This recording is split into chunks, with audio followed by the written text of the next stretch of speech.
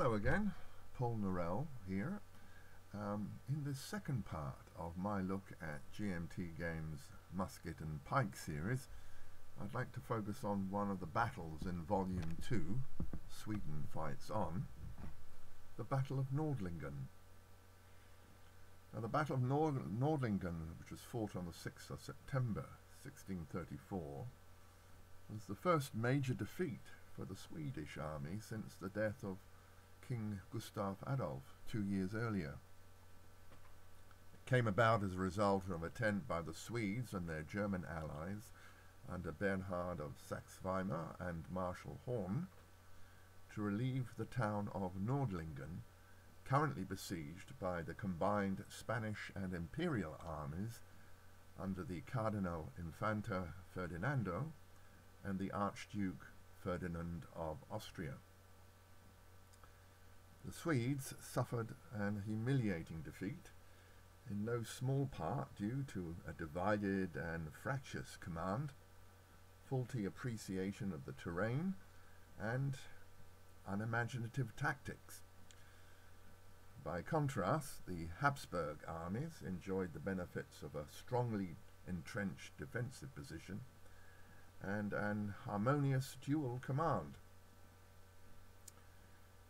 Now, for the purpose of this replay, I intend to look at just one section of the battlefield, the Swedish right wing, commanded by Marshal Horn, with the infantry under the command of Witzhum and the cavalry under Przewalski. Not only does this make for less complication, but it was also the area where the principal engagement was fought and where the entire battle was, in effect, won and lost. Now, the Swedes begin the battle with a series of violent charges against the Albuch Ridge, held by Serbelloni with 2 Spanish and 1 Imperial battalions in a number of redoubts.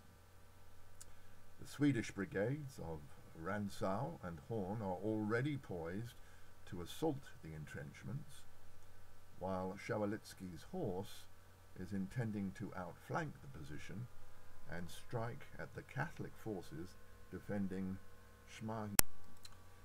So let's start the first turn.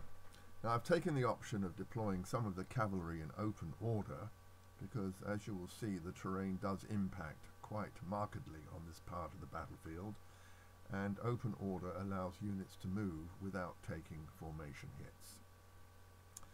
First to take an action is Witzhum's infantry wing, which has charge orders and therefore takes precedence over wings with other orders, on both sides, I might add. Rantzau, using salvo and regimental guns, inflicts 2 hits, a formation hit and a morale check on Leslie's battalion, which stands firm. Wormser, however, fired on by Horn, is broken and routs immediately. Witzhum gets a second action, and this time Württemberg is shaken by fire from Saun, which is itself broken by musket fire. Rantzau inflicts more casualties on Leslie, which becomes shaken. Horn now advances, becoming formation broken because it takes 2 hits, one for advancing up a steep slope and one for entering an entrenchment. Witzhum fails to get a third action, and so play now passes to Przewalski's cavalry wing. Przewalski has make-ready orders, which allows him full movement capability, but not to move adjacent to an enemy. All squadrons move to the right, toward the Imperialist and Spanish troops on the Catholic left flank. A second action allows the units with and adjacent to the commander to perform a rally action, which removes the open order marker from those units, while remaining units cross the stream and move up in support. Shabalitsky gets a third action. He has a bonus modifier because he's a cavalry wing, and he also succeeds in altering his orders to charge, which will allow the first line to contact the enemy. Now notice that the defenders are permitted to react by changing facing to meet the attack, and also those Swedish units that cross the stream, they take a formation hit.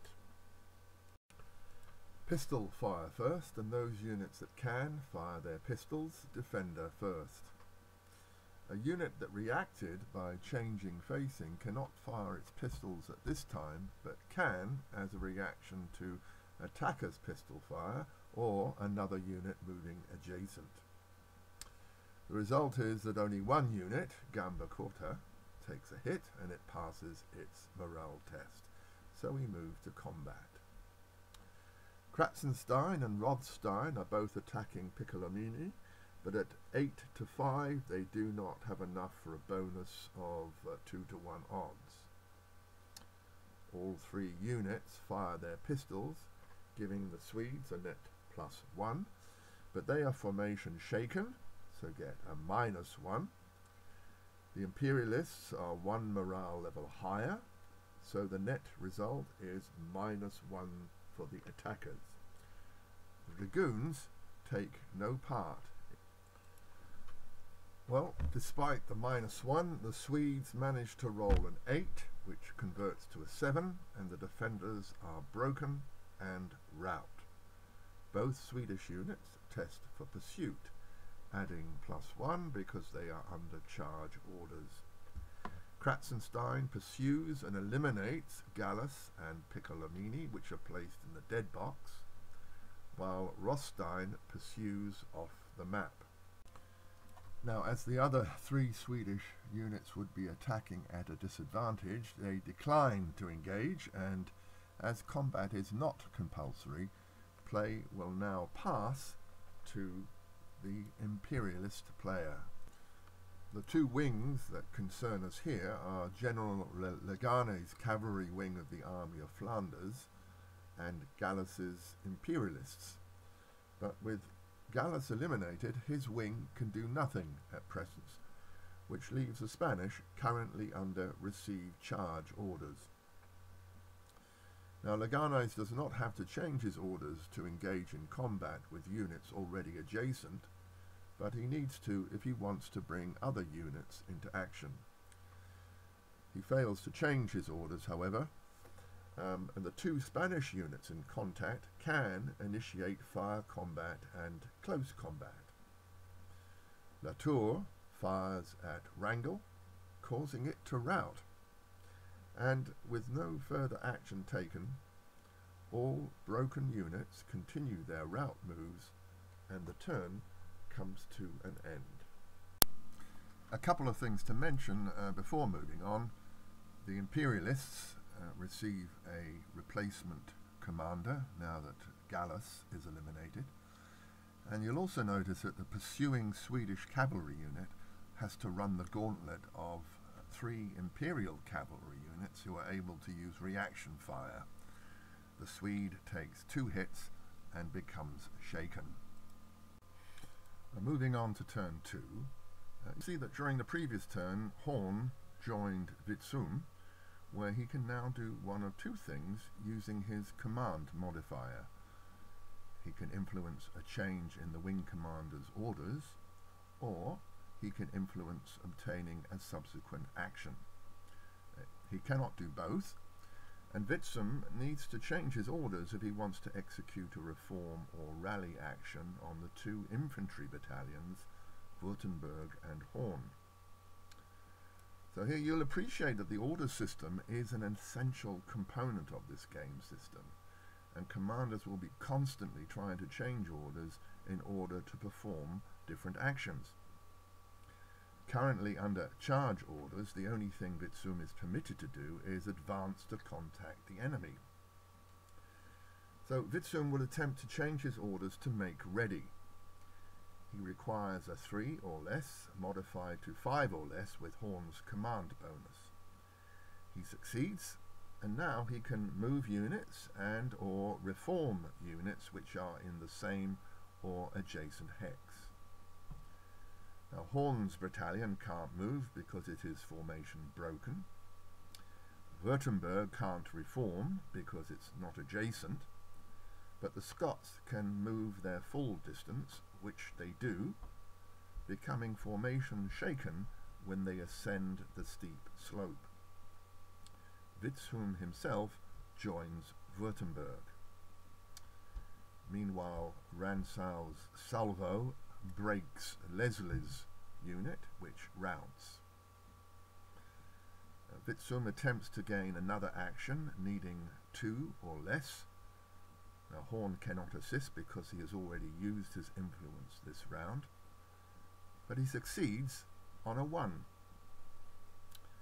Württemberg and Horn both recover 1 formation level. The Scots advance.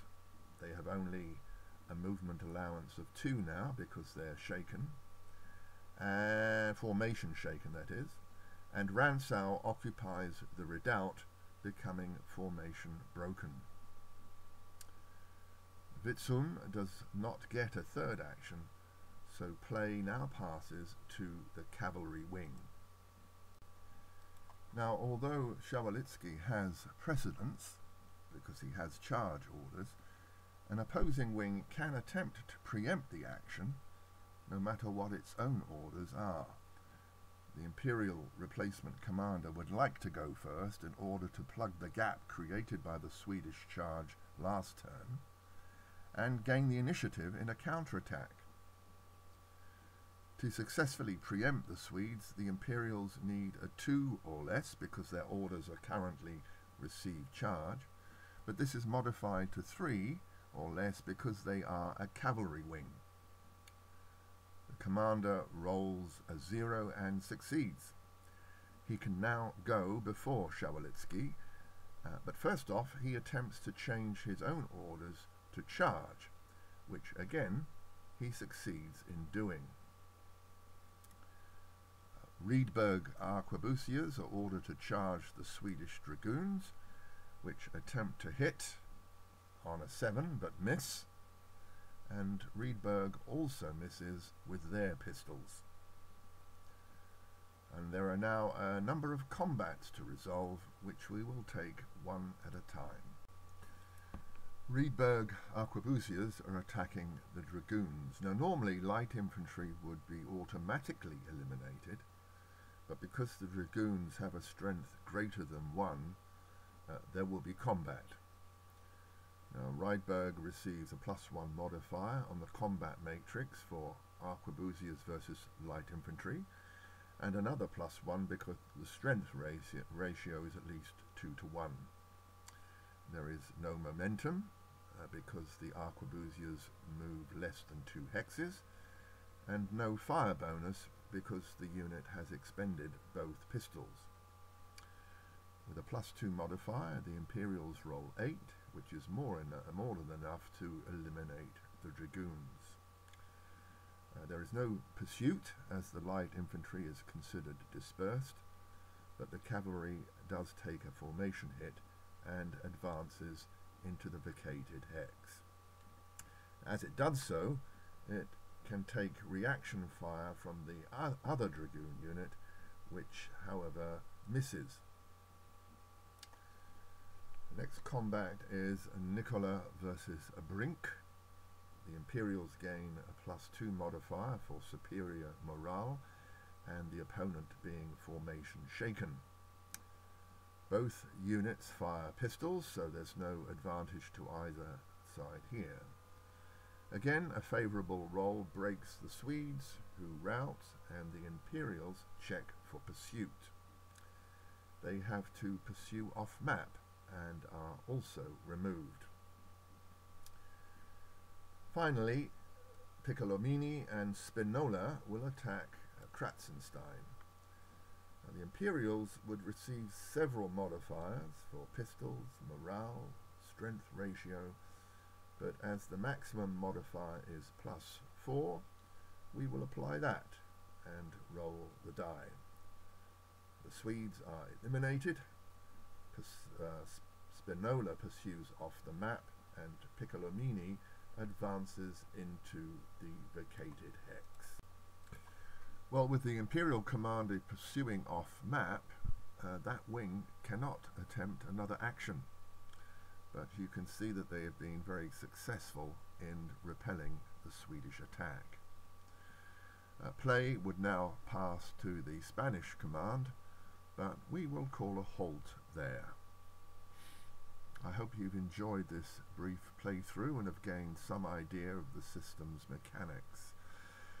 To be sure, playing on the table does involve a lot of map clutter, as there are several markers that are used, but I have found a pair of tweezers eminently suitable for getting round those problems, and I'm now an absolute devotee of the system.